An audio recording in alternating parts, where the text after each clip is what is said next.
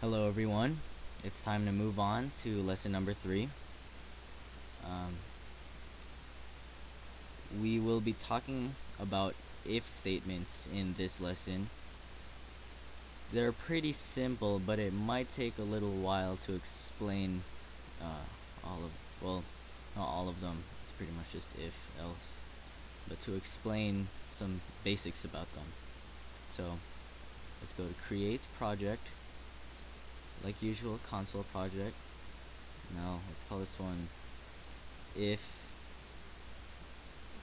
else, no, else lesson. There we go, if else lesson. That'll work. Press OK, Alright, so what you need to know about the if statement is there are two parts to the if statement. You have your if, and then you have your everything against the if, essentially called else. Now, when you use an if statement, you need to put a condition in, and if the condition is true, then your program will run whatever is within the if block. That's what I'll call it, a code block. So let's begin. Let's do. How about we check for numbers? There we go. That'll work. So let's have a int if int that works. I don't know, if int, just like that lowercase I looks cool. Let's do 50, high number. Now if int, no, in fact, let's change that. That might be a little confusing. Let's change that to my int. So it's not if int.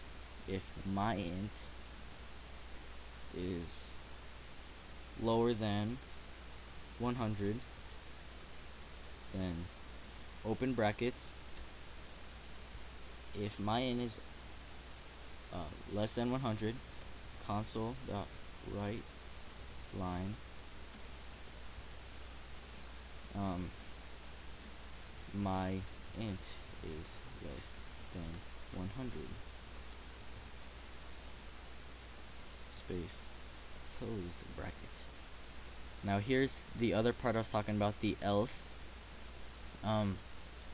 Essentially, if you just put else, see how the else and the if are bolded?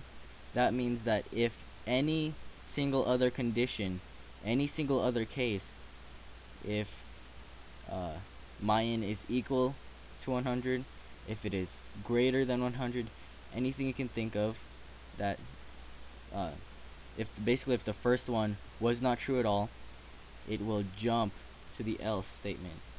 So you want to have your open bracket, console.write line. Sorry, my int is not less than 100. So don't forget your console.readline. Just so you know, this thing just waits for input, basically pressing enter. So let's run this. So remember, my int is 50, which is in fact less than 100. So we should expect to receive this line of, here you go, my int is less than 100. Now what happens if we change this to 101? Well, let's run that again. My int is not less than 100. See that? The first if condition was not true, so it jumped to the else. Now you can have else if, but you'd have to type out your condition again. So my int, let's make this one greater than 100. Then my int is, let's change this to greater. Let's run this again. 101, which means we should expect this line on our console. My int is greater than 100. Perfect. Everything worked out.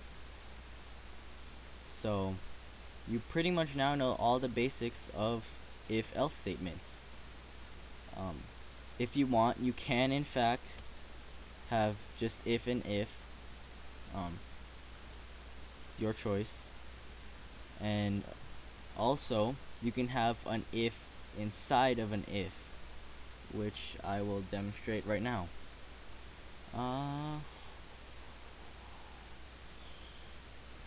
Let's see, what can I...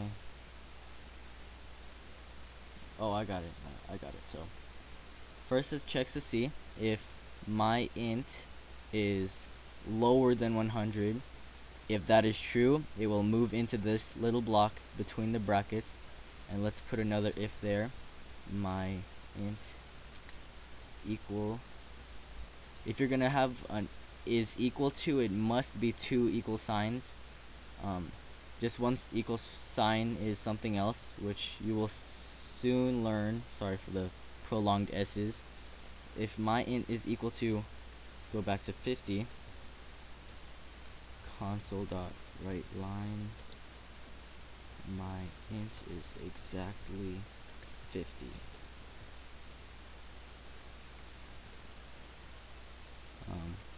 Oh dear.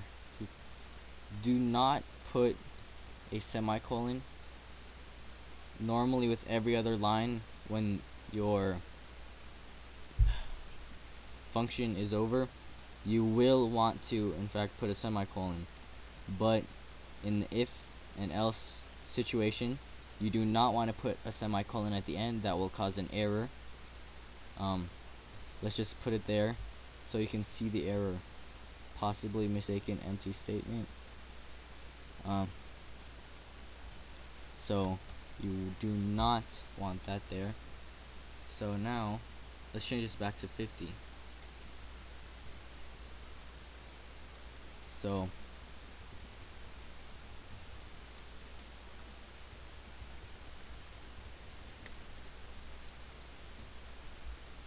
if my int is less than 100, which it is, it will write my int is less than 100. Then it will check again to see if my int is equal to 50. There you go, you got both lines because both statements were correct. Congratulations, you now one of the biggest basics of C#. Next up, our iteration looping.